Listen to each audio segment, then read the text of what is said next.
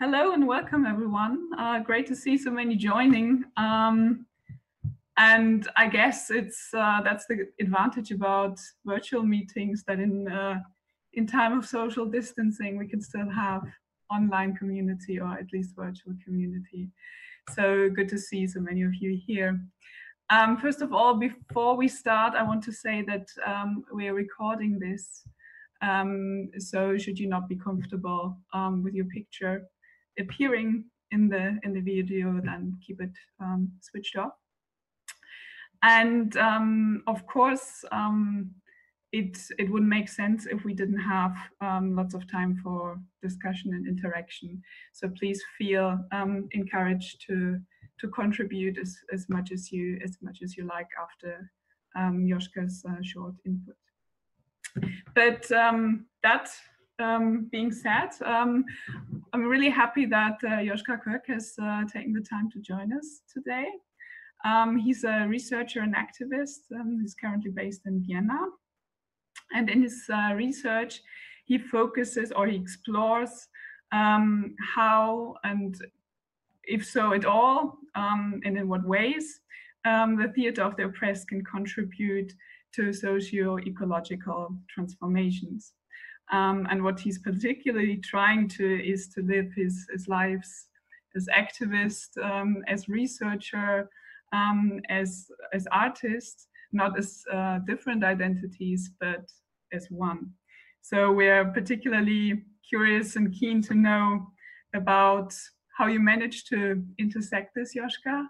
And yeah, please go ahead and tell us about the intersections of scholarship, theater, and activism. Welcome. Yeah, thanks for having me, Julia, and thanks for organizing this. I feel it is even more real when we do virtual dialogue, when the universities are closed and everyone is sitting at home doing their research at home. I just give you a short outline of what I try to achieve today.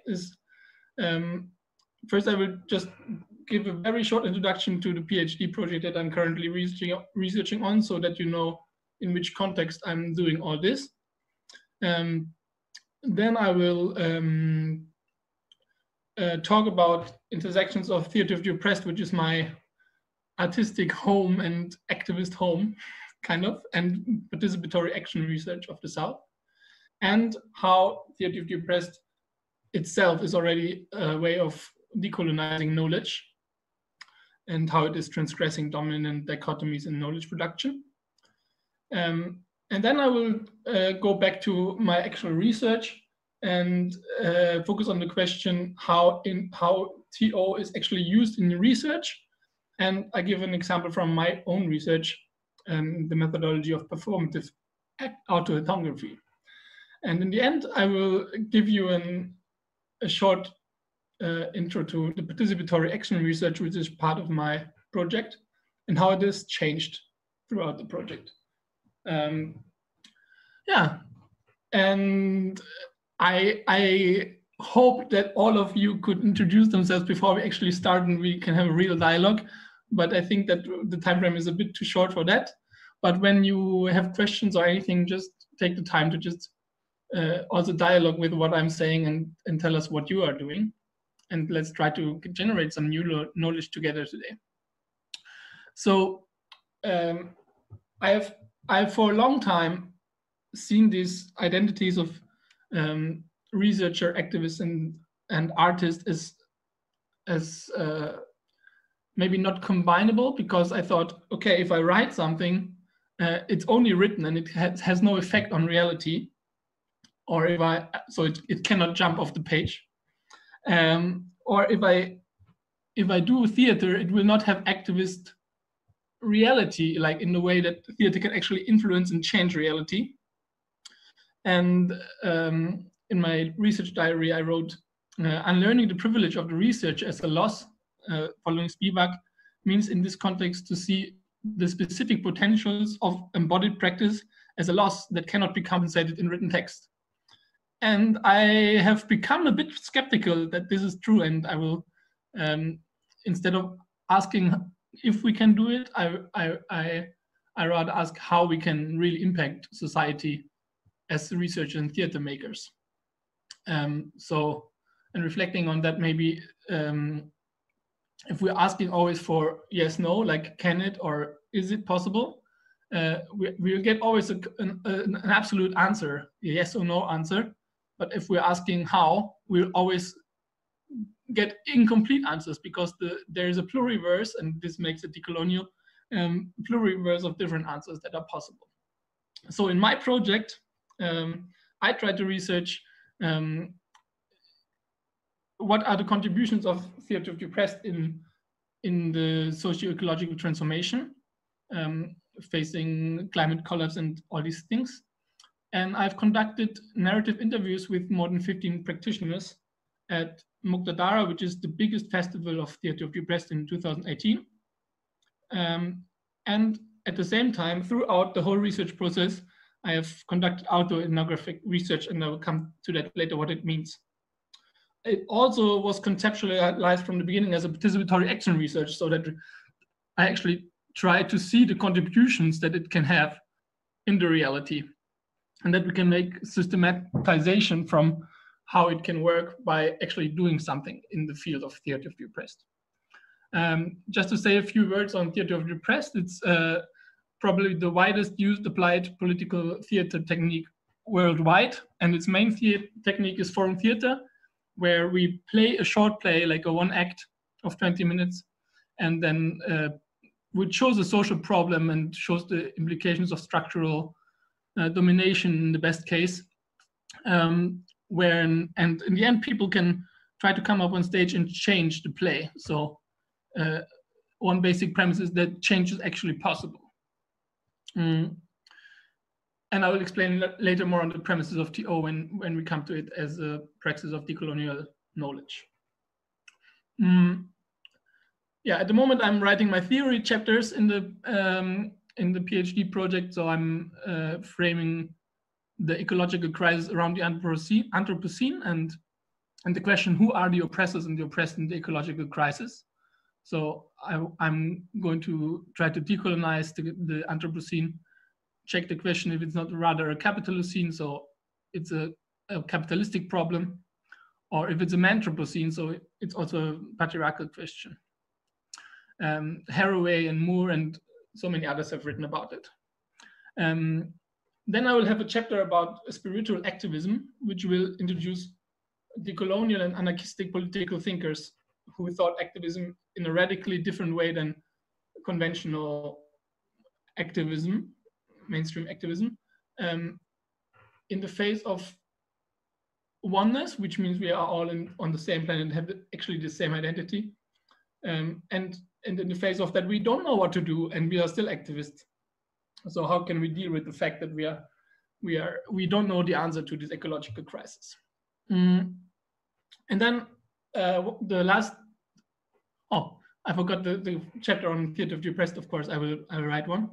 And the last theory chapter will be on being a researcher in the Anthropocene. So I asked myself the question: what does it mean to be a social science researcher, activist, artist in the face of apocalypse and ecological collapse? And this is what I'm going to talk about today mostly. Yeah. So the first thing I want to talk about is theater of the oppressed and the participatory action research of the South. And it has been very well researched by Birgit Pritsch, who is one of the outstanding practitioners of theater of the oppressed. She also lives here in Austria. Defining action research, she says that the researcher is acknowledging that he or she is living in a world of oppression and is dedicating their life to social change, and this not doing to fight the rich or the oppressors, but to establish new kinds of relationship doing the research. And the goal is to establish subject-to-subject relationships, the humanization of humanity, the democratization of relationships, goal-oriented research, and rejection of the expert status. So the researcher is not an expert anymore on he or she is doing. And so the people are no data or material.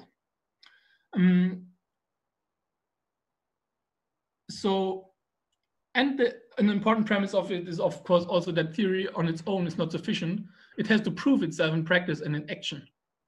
And to parallel theory of the oppressed and participatory action research of the South, actually, she introduces the research of Orlando Falls Borda as a Colombian sociologist, working mainly in the 17th and 80s, but publishing also later.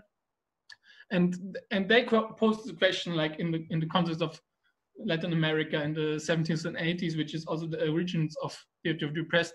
How can we change the reality as researchers? And he conceptualizes humans and researchers as sentipensantes, so people who are feeling and thinking at the same time, feeling and thinking beings, which is, of course, a super interesting concept when we are talking about theater as knowledge. And a quote from his is that artists can do research and researchers can be artists.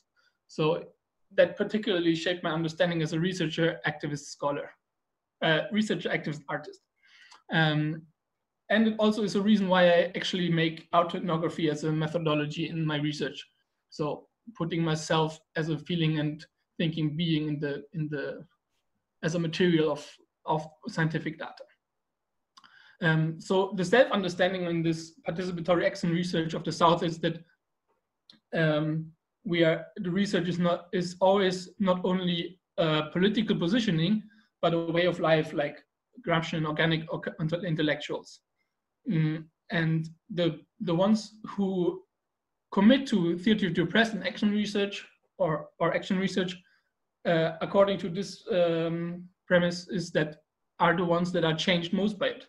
So I am the one who's changing the most by doing this research. And actually, this was one of the foremost motivations of me starting this research, actually, that basically I was burning out as a person and activist, and I wanted to find out deeper about how can we sustainably change that.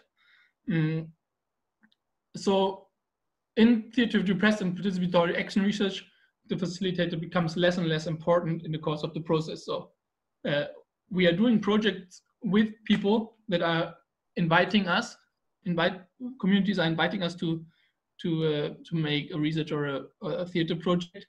And in the course of that, we are first maybe facilitating more, but less and less, and communities take over their own projects.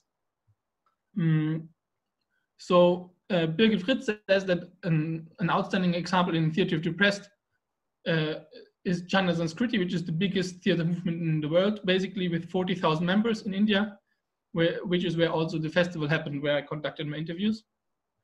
And she says that this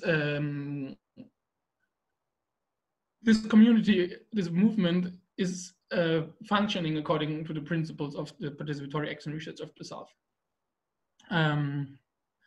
And coming now to the second point is how theory of oppressed is actually transgressing dominant dichotomies in knowledge production, which is like the second part, how theory of the oppressed is actually decolonizing it. So it rejects the notion that knowledge is only mind-based, but it is one of praxis. Like the body knows something, we act not only as brains, but we act as whole human beings. And often we play everyday scenes and images in our theater workshops or plays that signify oppression. And that actually poses automatically the question of praxis beyond mere theorizing. The premise is we can't come closer to understanding oppression than in mirroring our everyday lives. Like we play what actually is the oppression and we see that it's real, and then we try to change it. Then another point in decolonizing knowledge through theater of the oppressed is maybe that marginalized communities use TO as a way of conscientization in the Freudian sense about their own reality and oppression that they're facing, and using it as a mode of political resistance. at the same time as being a mode of investigation and developing expertise. Because theater to press basically says that everyone is theater and everyone is expert. So it is at the same time against expertism, and at the same time it's creating its own experts in theater, in life, in political activism, in research. Examples for these communities are like small-scale farmers in India or the MST movement in Brazil that are using theater to press for this cause. Then an important fact about that, it creates dialogue instead of monologue. So it's for the democratization of knowledge. One Indian unionist said in India when I conducted interviews there, said that when he used forum theater the first time, it changed totally the way how the unionist meetings happened. Before that, it was only one person who spoke at the same time, only one person who told the truth to everybody at the meeting. And now it's 100 people that speak at the same meeting, and and actually that he said in the context of what actually changed yourself the most through theater to press. So he said, I was changed the most by seeing that now 100 people have their say. This automatically, like if we create dialogue instead of monologue, this automatically allows multiple truths and perspectives to coexist next to each other. But at the same time, theater to press is still partisan. So it stands at the side of the oppressed, or it is by the oppressed, and it is not taking the perspective of the oppressor. So even though we see that there are many perspectives on the same topic, theater to press always takes the stance of the oppressed. This is why it's called of the oppressed and not for the oppressed. And then, of course, the question of embodied and emotional knowledge. So TO actually actively claims a place for emotions and how oppression shapes bodies as knowledge, as something that is valuable to know, and as a decolonial effort. The images and scenes that we are playing are per se containing multiple truths, because one image might be something for the one person and a totally different or even the opposite for another person. So images are always polysemic, they mean several things. And this creates relational knowledge instead of absolute truth that can be seen by an independent observer. I want to make a short excursus on how TO is used in social science projects. So there are different ways in which theater to press has been used in research projects by social science researchers. And one is that they made photos of the images that they were playing in theater workshops. And these images were given headings or headlines for what does the image mean. And these headlines are used in a grounded theory way. So they are coding actually what participants have been saying about headlines and images. Or they interpret, for example, the photos of the workshop images. This interpretation is done by the participants themselves, but sometimes it's also done by the researchers. So using example giving image semiotics as a method to interpret this. Okay. So the second part of the talk will be about the other ethnographic methods that I found. They were generated by the Pragmatic School of Sociology of the University of Chicago around Norman Denson and Sprue. And they actually used theater to oppressed methods basically to create their own research methods. And one of these products is performative autoethnography, which I'm trying also to use. So basically you are writing a drama script from researching your own self. And that can be performed instead of giving a scientific presentation as I'm now doing, and they would just go on stage in an academic conference and make a theater performance out of it. And they even write research articles that are plays, so where even Frere and Boal have a dialogue with each other. And what they are searching is transgressive scholarships of the body with the heart. When you read the texts, I will give you a literature list later, you will see how close it can come to a theater of the oppressed thing. And so this is how theater of the oppressed actually finds a way back into the research, and I'm very happy that I can include it into my project. In this autoethnography, in a decolonial way, they are trying to unsettle the I of the researcher that is in any case representing the other, and this should be done with equal commitment. So to create a willful embodiment of we, they call it, transgressing the colonial concepts of individual subjectivity and us and them. Yeah. And the goal of this is that we create a social science and social theory that is one of hope, one of, they call it a critical pedagogy of possibilities, where issues of power and privilege are rewritten in an improvisation of hope.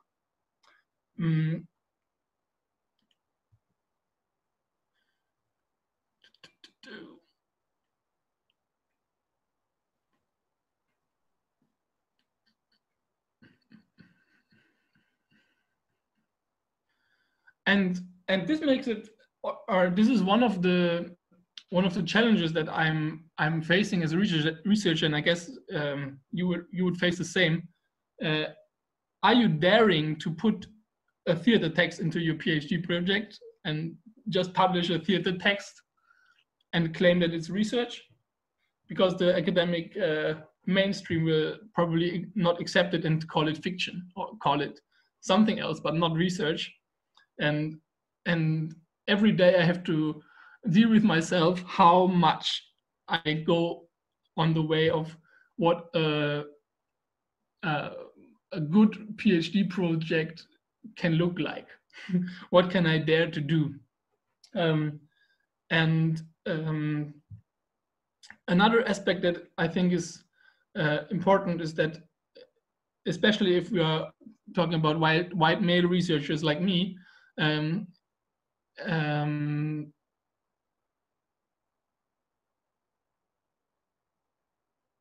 showing how self-reflexive you are, showing how good you have internalized decolonial thinking, but rather Spruce says that we should move ourselves into a space of practice vulnerability. So we actually show ourselves vulnerable in our research, show how we are complicit with the structures of domination that we are living in. And that it's not about being perfect in this world, because that is not possible, but rather try to search for this utopia of hope that it's possible that we can do it somehow else, but also acknowledging, okay, this is how we are now. And I brought you a short excerpt from the first autoethnography I was recording when I was in the airport to India before I actually started the research. And you will see that it's totally complicit with all this colonial traveling images. So I am here at the airport in Vienna, and it's going to actually start the adventure to India. The adventure. What is an adventure? But I start the research, and it's interesting to fly actually to do this thing. It's really crazy. Actually, I don't know. I don't fly.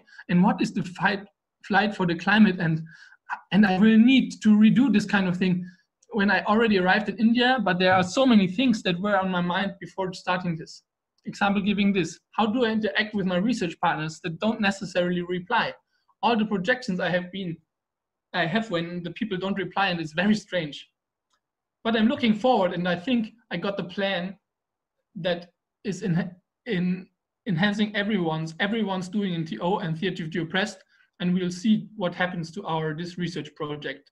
I think it has the potential to really, to put the TO community closer together and at the same time innovate theater to oppressed for the 21st century. I mean, this is really a good thing to say. Maybe I have to be more humble, more relaxed about all this kind of thing, because humble is actually at the center of the work. And whenever I talk to the Jana Sanskriti people, it makes me so much humble. And then I think that TO's contribution also is to bring beauty to the world, in a world that is so wasteful and in the global state of destroying. And yeah, so it's planting a tree when everything is going down. But you have to plant trees anyway. We'll see. So this is for the first journal entry. So you can see how in this text that I produced as a supposedly reflexive researcher, there are so many colonial reproductions of stereotypes. And also this imagination that with one research we can actually change the whole world, all of it, and we can change the state of the oppressed and blah, blah, blah. So this image of the all-powerful male researcher is definitely there. So in the further research, this kind of pieces of text will be combined to a new script that is part of the book. So what Sprue is also saying is that autoethnography, just because it's about using yourself as a material of research, is not an individualistic endeavor, but it shows a society in that we live in through the body of a researcher. So I show my vulnerability and my woundedness by showing all the world how I reproduce all this shit, but also that I'm just living in it and I cannot avoid it. Yeah, and this makes so much things visible about our society. And in some ways, this short extract from the autoethnography also made visible already some potential difficulties that I faced in the participatory action research, which is now the third part that I'm going to talk about. So the initial idea was that I'm invited by Jana Sanskriti, the Indian theater movement, to research this connection of theater to oppressed and climate and ecological crisis, because before I actually wrote the expose, they wrote emails of how the ecological crisis is facing their everyday lives and what we can do as global artists together. And they always call for a united front of theater to oppressed activists. So I guess that we are somehow research partners in this, and I never got really replies onto my emails for weeks because they are also very busy and there are so many things that happen. And when I arrived in India at the festival, and I actually thought, yeah, now we actually a dialogue on how we can do it, and what are the demands that they have as a community to go about the project. I suddenly realized that they have no interest at all in the research and also in action research. So I had to make a new plan. And I wrote here that in some way, the problem of this participatory action research was that I wanted to make a perfect decolonial research. Showing in my research that I'm a so super self-reflective researcher, and I wanted to make a perfect domination-free research or project, and just following all important steps that the colonial research guides will give you. And one line that I always said a lot was, I want to serve the movement. And what does that mean? So when I was there, I changed the scope of interviews actually to global practitioners who were guests at the same time. So I made hello, my flatmate is coming home. So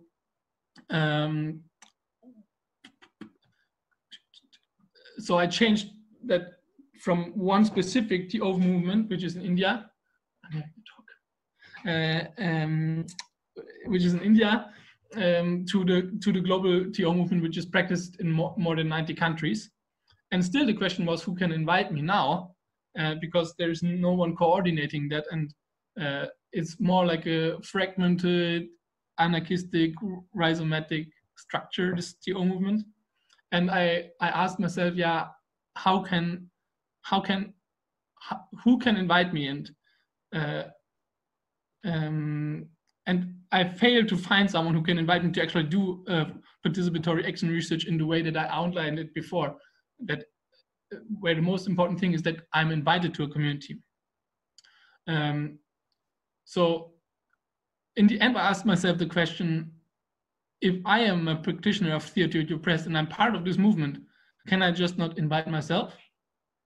And because the festival was frustrating my beliefs in an existing global movement and the belief that an all-encompassing TO movement will exist anytime soon, when I came back, I actually got a call from a friend and who said, yeah, we're having this festival this year in Slovenia. Don't you want to do something about climate change? And I was like, yes, this is my topic.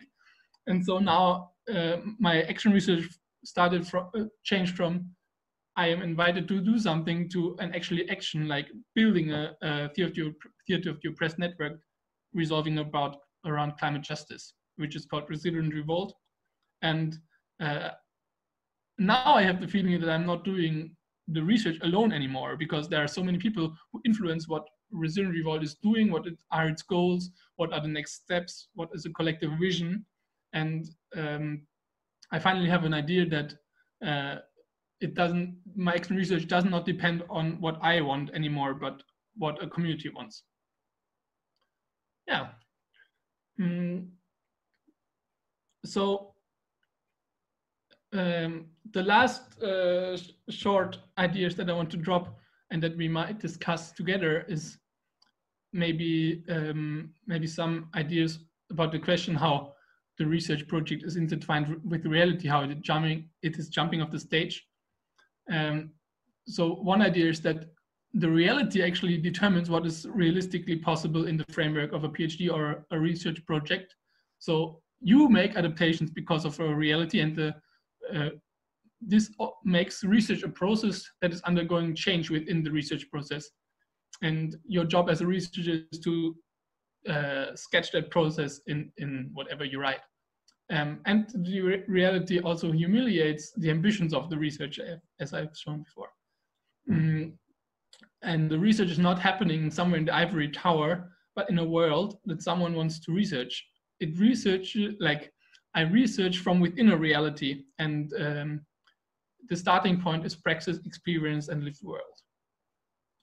So the idea that science can jump off a stage is challenged also by the fact that reality is influencing the research, and that research is also happening within the world.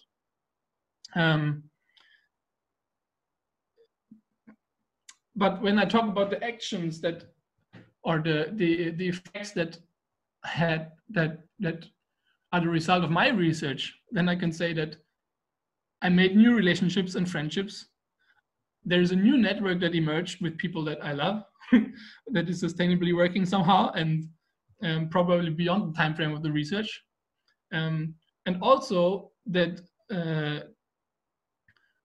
I myself as a researcher have lost this goal of I want to be remembered in eternity for what I'm doing, this very male thing, and this absolute change. Always I had this feeling that I'm not doing enough in the face of ecological crisis or in the face of whatever structural crisis we are facing. And this has been significantly altered to a consciousness that I and we are doing a lot of things. And to name it, that we are doing a lot of things can be acknowledging. And again, I don't want to measure if I have an effect on reality, but how. So I can say that I have personally developed a new consciousness for sustainable activism, and I got an embodied feeling actually of what it feels if a project is resilient or not. and this has been active burnout prevention. Yeah.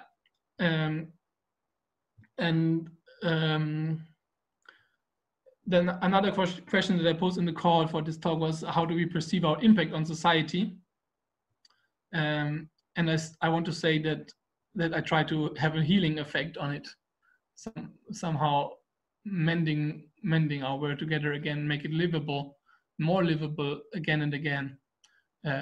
Also that feeling of smallness and being humble, and that we have a small impact actually is an impact.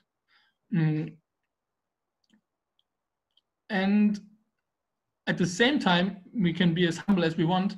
It's still empowering to see the concrete actions that we take, that I see the network that is evolving, I see everything and every action that is emerging from an initial research question. And I can see through the theater project that we are conducting now, how research, activism, artisan shapes the world without expecting the impossible. Yeah. And the last question would be, there's some.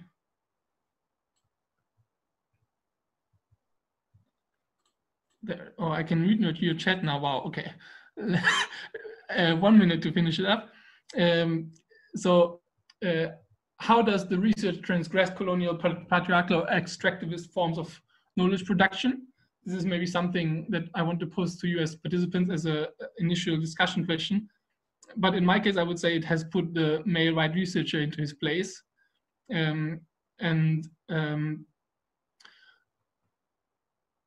One idea that I actually had when I was conducting, or that is emerging now when I read the transcripts of my interview, is that I co-create the work with peers. So on the one hand, I have read a lot of research literature from the people I interviewed, so I'm not the only author of the book that is going to come out, but also I will use the interview statements as truth and not as empiric material. So I will construct probably a narrative that is probably in the form of a play, where different people talk with each other in my research, and they talk as experts and not as someone that I comment on. My only work would be to systematize and make maybe topics from the different quotes. So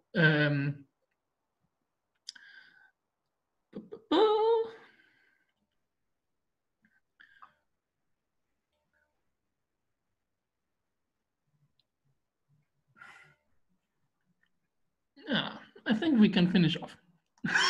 I think there's a lot more to say, but I think you have given us thanks for this. Yeah, I mean, really rich bunch of lots of different aspects, and I think you've given us lots and lots of food for thought and discussion. So I think it's time to discuss and interact. Just basically just in the spirit of what you just outlined. So I would, please invite everyone to connect to dialogue, as Joschka said in the beginning. Maybe see how what Joschka has outlined connects to your own work, to your own maybe also struggles, or pose any question. So please. I will post the literature list now for everyone so that you have Yes, I've already said, or like that, or I'll be able to send it around, but this is even better. Yes. So please feel free to just join the conversation. You can unmute yourself and just speak with us. Or if you're uncomfortable with that, feel free to put some thought or comment in the chat box and we'll be able to pick it up. Don't be shy.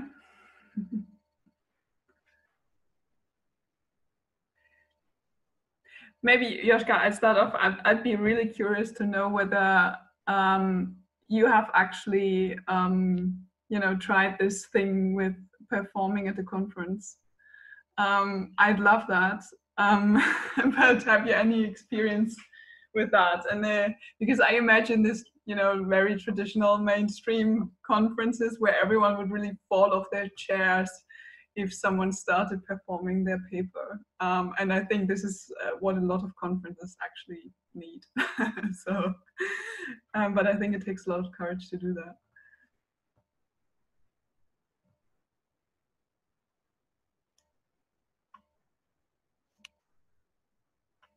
Okay, I think that I have not yet a ready-made script that is compiled to be performed. Mm-hmm. And I'm not at a lot of conferences, but maybe at the Degrowth conference we will see some improvisations. Yeah, no, not yet happened. It was the first public presentation of some of my private recordings today. I think it would work great, but also maybe connected thought, because you also spoke of the moving into the space of vulnerabilities. And I was wondering whether, again, this is something that you can maybe dare doing, or maybe dare moving into, precisely because you are this white male, presumably rather privileged person, and you do not face lots of intersectional discriminations that, you know, that might hinder you, or that you even, you know, you don't actually want that vulnerable space, especially if I think of lots of academic spaces where it's mainly about the survival of the fittest, where you make sure not to show any kind of vulnerability at all. Mm-hmm. Yeah, of course, I think it's maybe even more because of a male uprising, more difficult to show the emotions even on a science stage, whatever stage, especially because if I stage autoethnographic material, I really perform as myself, and when we do theater with your press, often we take roles. So I take a character, and that's much more easy. Mm-hmm. And I would say the vulnerability, when we talk about intersectional oppressions, lies in a different place when I'm a white male researcher, and in almost every category I would fall into the category of the oppressor.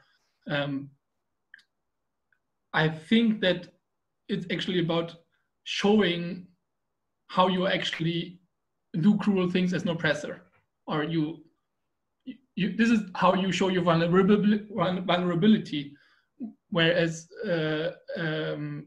not marginalized actors would have their vulnerability in a very different place, maybe. Yeah.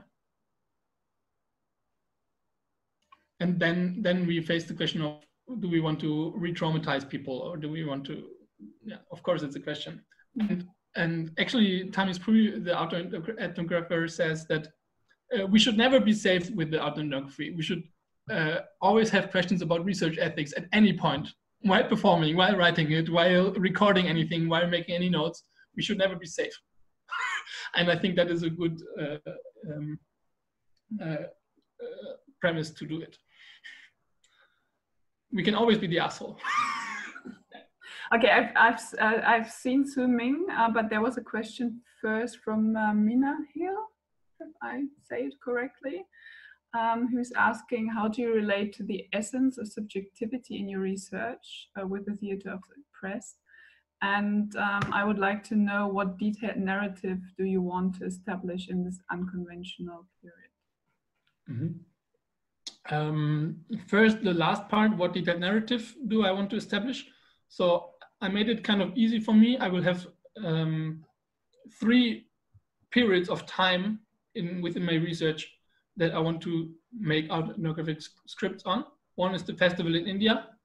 Then I was in Kassel for a conference, Bildung macht Zukunft, and I was participating as a participant in a theater to oppressed workshop. And it was really challenging experience in many ways.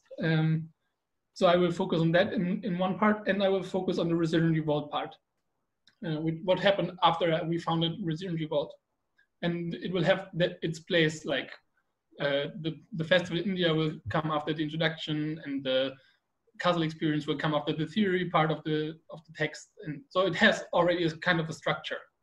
And when I write theory, or when I write the empirics, of course, I will also include my vulnerabilities, but it will not be a ready-made script.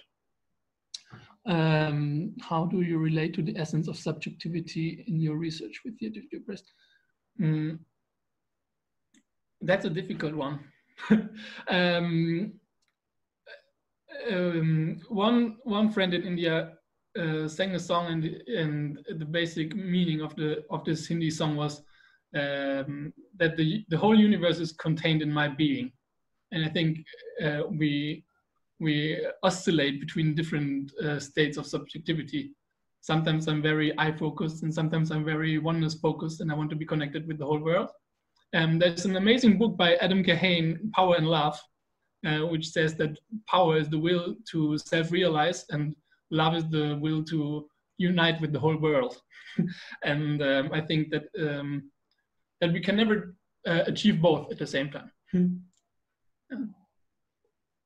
I will give you the literature for Adam Kahane.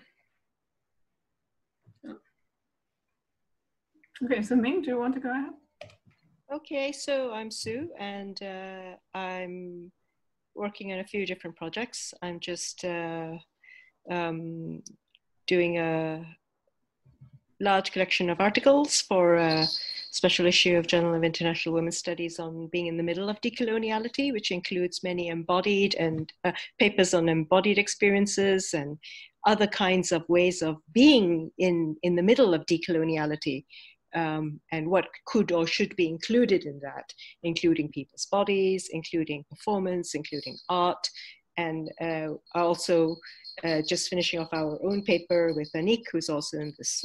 She's not here today, but we draw on for our own article some work on that she has done with dance and performance, and trying to theorize that.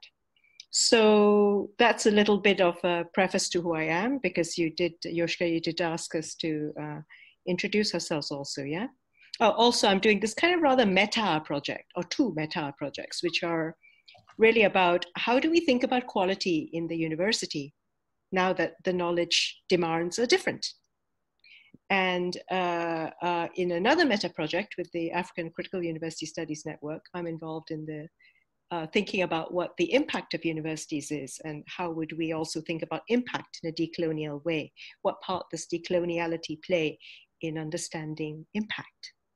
So my response to you, so thanks for basically laying out lots and lots and lots of different ideas and feelings and experiences and ways of dealing with them, and especially focusing on showing your vulnerability and the place of vulnerability in research, in a research approach, in something that you might call social science research, yeah? And I'm interested in how we might redefine excellence and quality in research in a way that can include ways of being that are valid in themselves and have validity, even though we cannot establish that they may have social scientific, let's say, reliability, as in replicability or large scale data sets or something like that, but they have a value and validity that's in and of themselves that we could say helps us to redefine or understand what we mean by excellent research, good research, what is good. So here's just a suggestion for you to think about. It's not only to think about vulnerability, subjectivity, and these questions that are hard to answer about the essence of your subjectivity and what it means to be associated with an oppressor subjectivity. But what about thinking about ethics and relating your subjectivity to a narrative or a story, a methodology of integrity, and situating that story of integrity in a narrative of relationality that doesn't fall back on itself, because it's not just about you, and the world, which you might characterize as oneness, but it's also about you and others who are you relating to. So having interposing a category between you and oneness, yeah, you and the world, which is not as encompassing as oneness, but is more concrete in terms of the relationality and who you're relating to. So who are those people in Jananath Skriti? What are the projects? What are their ethical situations and the situatedness? So you can do something maybe methodologically, which would build your research integrity and build a story about research integrity, which would not be simply reduced down to only an artistic performance or only your subjectivity, but would situate subjectivity and artistic performance in relation to theory, theorizing, ethics, relationality, and a different sense of quality, relevance, and impact. So I think all these things are basically possible in rethinking social science. And they are, to me, I think this is how we're going to decolonize social science, by having a very concrete, very stepwise approach to research integrity, which is based on an ethics of decoloniality, which is embedded in a thick and good description of relationality and how we're not simply related to the whole world, but we're relating to very specific kinds of contextualized others in that world. Sorry, very long, almost like a lecture, sorry, but yeah. Joschka, do you want to respond, or should we just take it as a comment?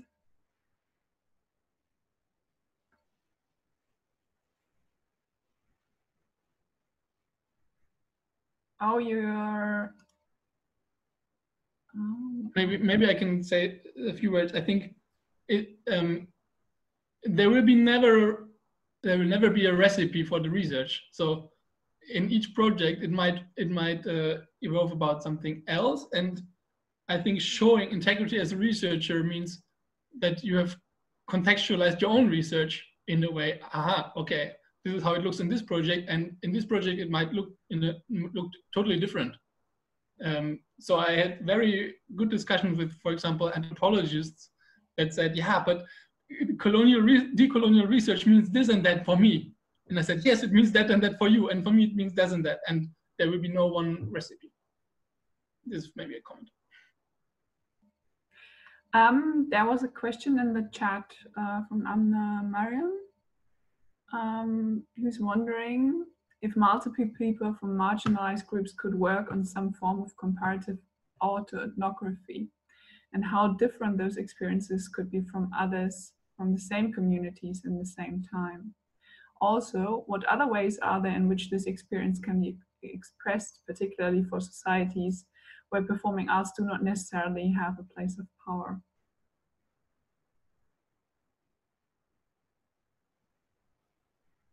And you mentioned that also a little bit, no, in terms of, you know, what validity does it have if it's just, you know, a play?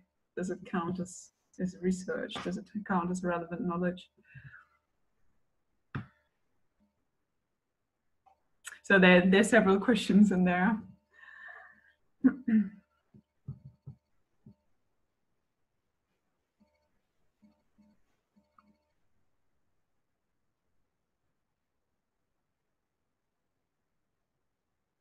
Maybe to react a bit to that, I have not included people doing comparative autoethnography in my work. Autoethnography is defined by using the body of the researcher that is researching, and for me, relating also to what Sue said, it's more about how can we find an ethical way of representing the other in the ethnography, because they are represented anyway, even if I don't mention them.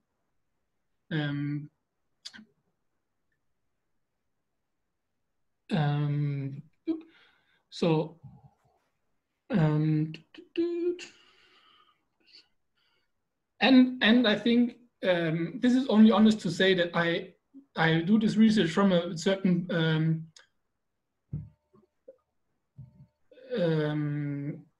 certain position, and acknowledging that from a other position it might give you totally different results, but some results that I may find or what will be written in my research might be useful for other positionalities.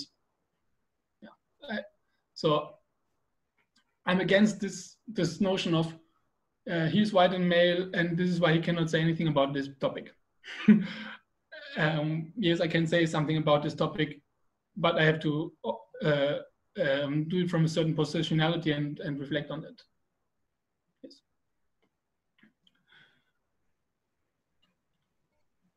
And yeah, maybe also the bit about the performing arts. So it's just added that obviously in some places, especially in Europe, theater has a much more acknowledged or privileged place in society than in other parts. Mm-hmm. And I would say that that theater, like Boal would say, the founder of Theater Press, that in Europe or Western cultures, theater has become a temple, or art has been put into a temple, and it's called theater, and theater is happening everywhere,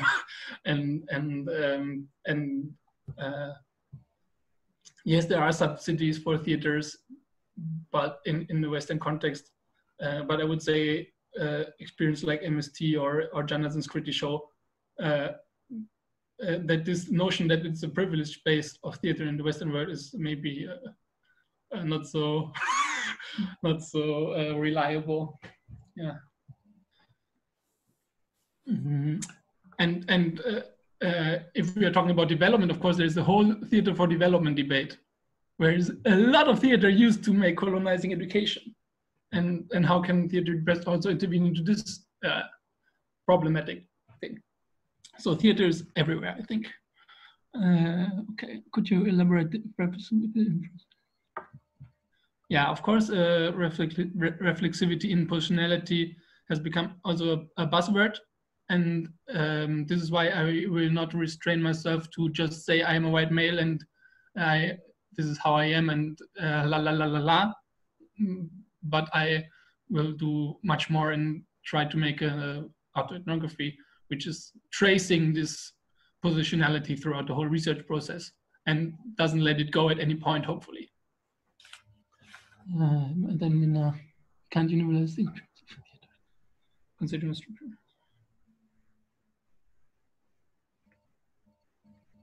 Yes, yes, of course. If you all read the chat, we can't universalize the experience of theater, considering the structural influences play a significant part in shaping the content that is displayed to various audiences. Yes, the people who make theater to oppressed make topics of their everyday lives, and they also have a positionality, and it is positionalized knowledge that they are presenting. And depending on whatever audience you show the thing that you have produced, it may produce very different results. For example, we have played here in Vienna a play on care work of the elderly, and we have performed it for a very feminist audience in Vienna in the university, and we've also performed it in a rural, several generation village. And of course, the effectiveness of the people was very different to the same content.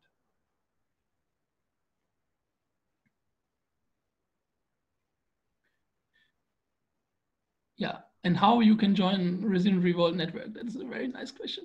Yes, we love theater groups who want to join, who do political theater on climate justice. And at the moment we are in UK, Germany, Slovenia, and Austria. And we are trying to expand the network, of course, and just join us. Just write me an email. Yeah, you would have it.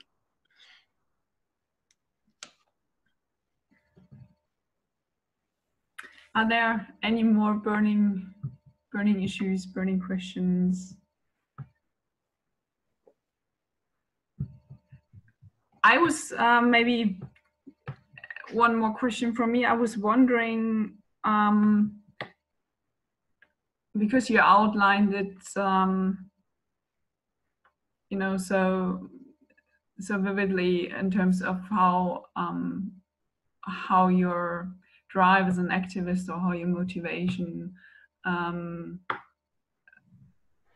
also fuels itself in some way of not feeling helpless in face of the current climate crisis or lots of other oppressions, injustices, etc. But I was wondering, of all, kind of tools or instruments or approaches or whatever, also among all of them that you have laid out, why would a PhD be part of it?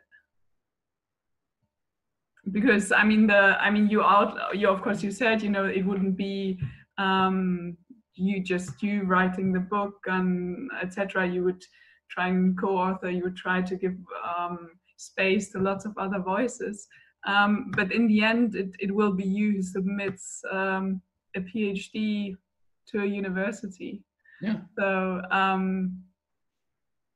you could, assumedly you could do all of these things without writing the PhD, no? Yes. I'm not saying you shouldn't. I'm just curious. Yeah, one thing is definitely that the university gives me the material security by giving me a grant to write a thing, and I can just do all the things that I normally would do and get paid for it. That is amazing. Mm-hmm. But supposedly also gives you restrictions in terms of what is valid knowledge and how it has to be submitted and in what form and the required length and the required number of words and the required so and so. Yeah, I also love doing it. I love writing. I love academic writing, and I think I like academic writing actually the best.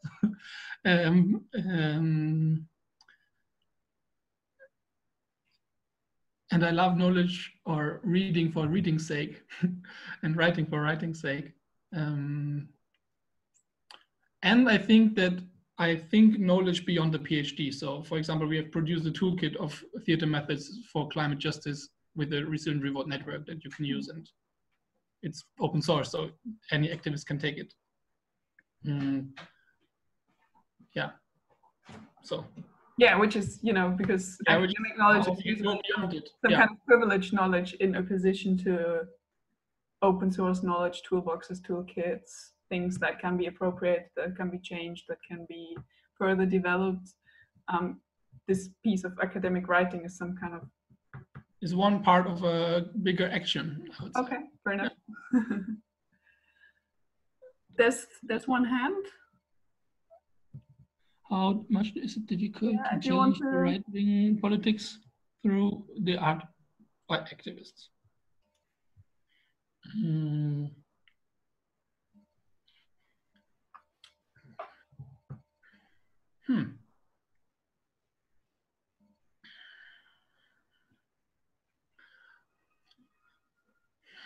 I know one project in Eastern Germany where they try to go into dialogue with people who are voting right-wing populists, but they think that they are not lost forever.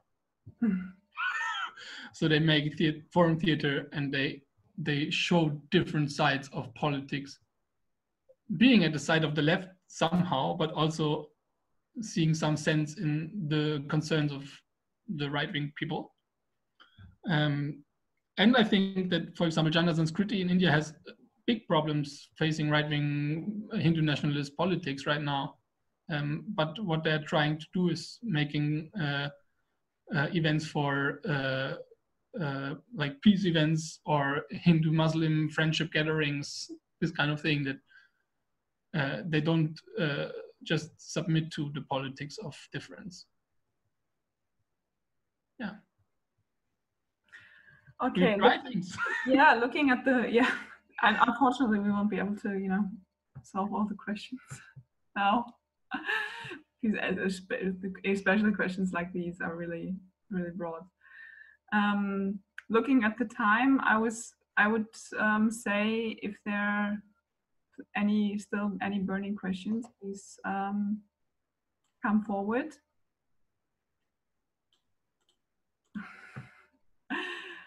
Otherwise, I would suggest we wrap up.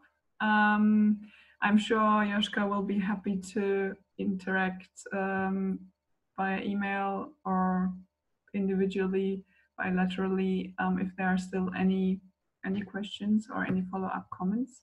So you can simply write to me, and I will be happy to connect you. Apart from that, thank you very much, Joschka, for sharing your research, your insights, and also your enthusiasm. Much appreciated. And thanks to all of you for joining us, and hope to see many of you again, and hope to keep in touch and keep the conversation going, the dialogue going, and also the action. So thanks very much, and see you again all soon. Bye-bye. Thank you, Julia, for your work. It's amazing. Bye. Bye.